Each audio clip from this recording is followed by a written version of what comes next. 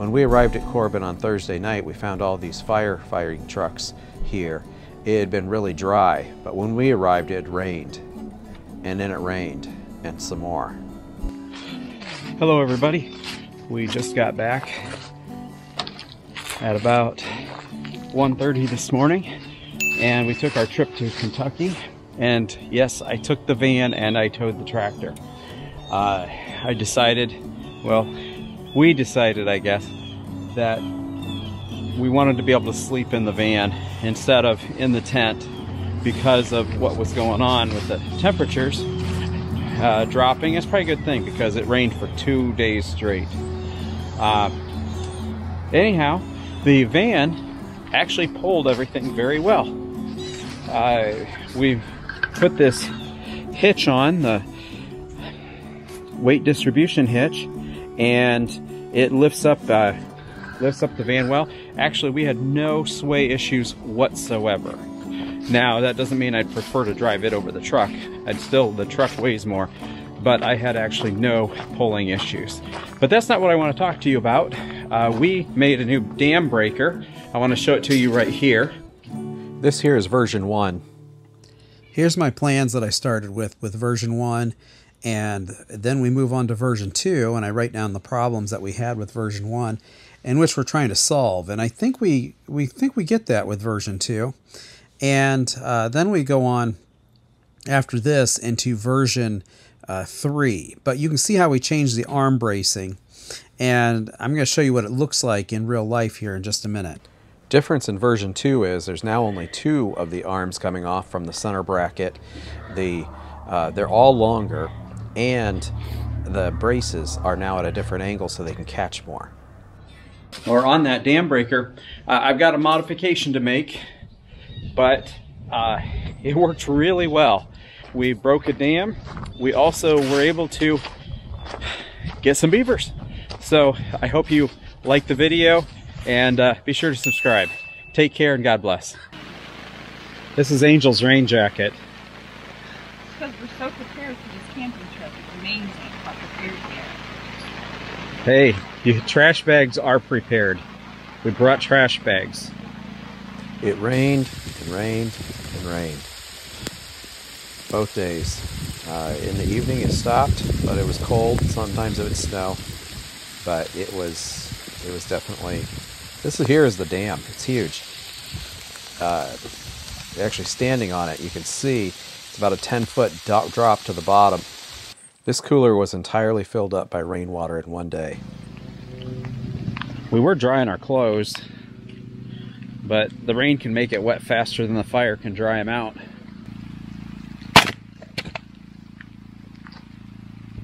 One thing nice about poplar is it sure burns easy and does pretty well even when it's wet. Why is it so hard to get these gloves on? And today we are cooking wood for lunch. Our friends George and Victoria came with us this time. They actually arrived a day early, and they were teaching us about trapping beavers. It was a great time.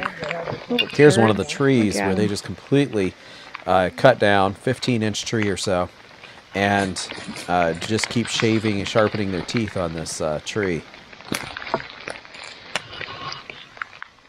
Nice wood chips, though.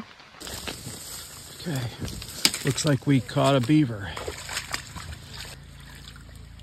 George set up his conibear traps, and they were very effective at getting the beavers.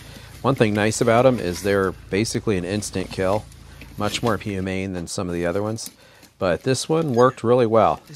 They slid into the trap exactly like they were supposed to. This beaver turned out to be a pretty large beaver. I believe it was about 45 pounds, 45, 50 pounds or so. We set up lots of snares, but for some reason we were not able to catch any in the snares. Catches them quick. Kills them. Yeah, kills them quick.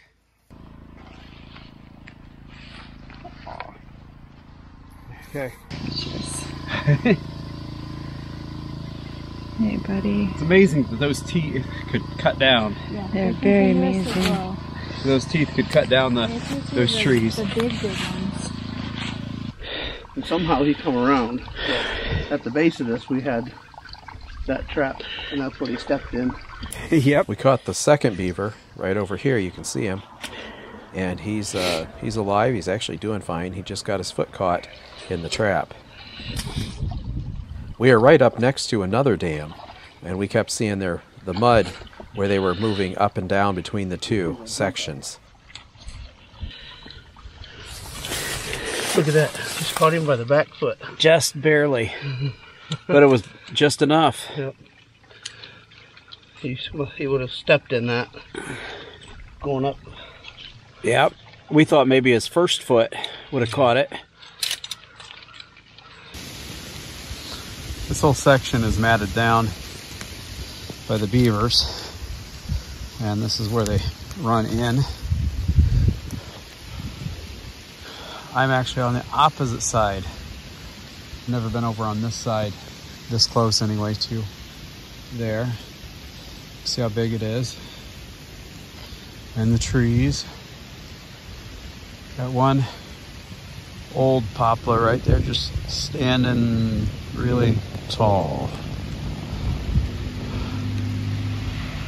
Okay. If you look carefully, you can see the people on the other side. Now, look at this. Lots of big holes here. Probably from the beavers.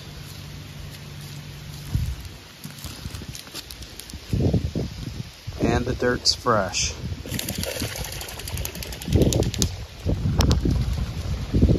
I scared a mallard.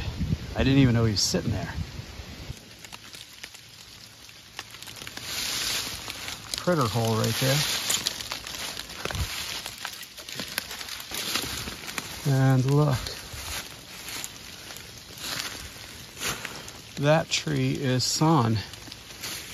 Wow, it was big.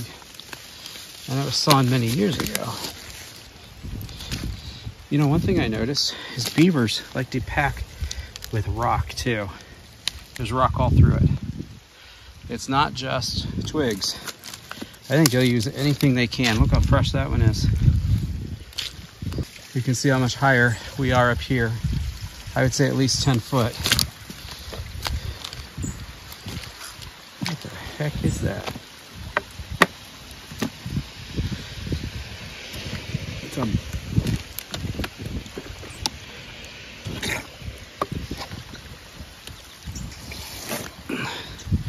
It's a ball. George is working on setting a trap here. We get the conibear traps set, and then we have to guide the animal into it. Can you tell it's cold and rainy yet?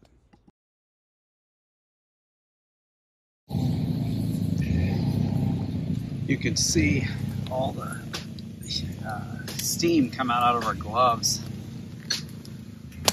and out of the hat. All the clothes are steaming right now. They're drying very quickly, as long as they don't burn.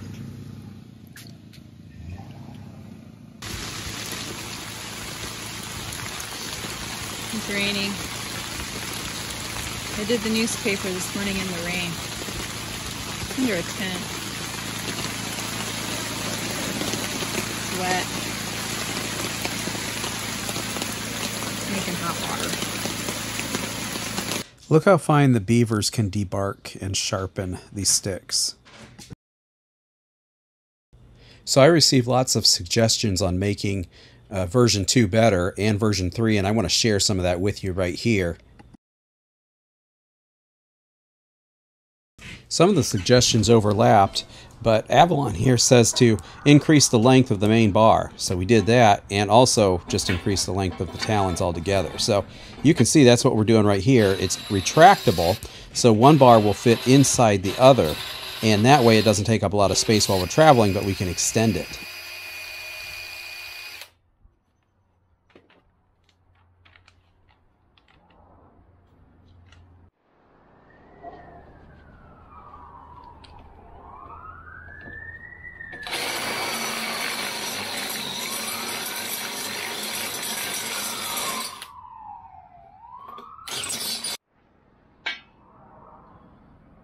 Here we're adding a piece of pipe that we can use to press down and add more weight onto it.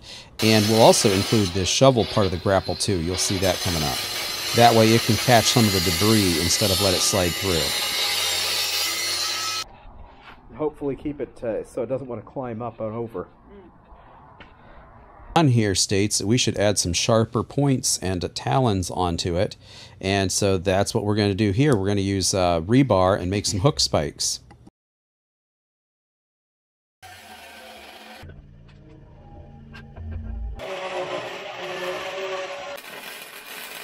Here I'm putting in what we might call the shovel to keep the debris from slipping through between the arms here. I think that works out pretty well.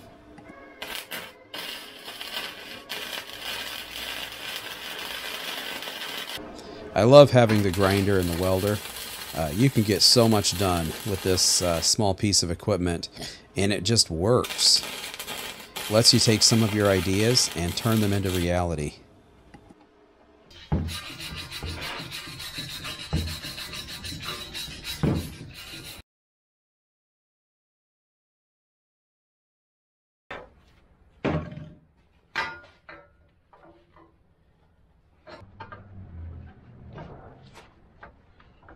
I can make lots of bright lights in my garage for our neighbors. It works out pretty well when you're at night and wanting to sleep. Actually, this is only like 6 o'clock though, so it's not really late. Won't be long now. We're going to be testing this out. Hey, thanks for watching, guys. Be sure to like and subscribe. Thanks for all the comments and help.